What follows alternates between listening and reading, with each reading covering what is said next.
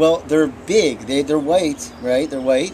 They're beets basically, but they're kind of like a super beet, because they're huge. They can go. They can be anywhere from 1 pound to 5 pounds. It's kind of the size of like a squash or something, or a really big like celeriac or something. It's like the big thing. It's not like your little beet that you see like, oh, look, little beet, whatever. I mean, or they could be that too, right? But basically, you want them to grow for a while and get really big and kind of fibrous.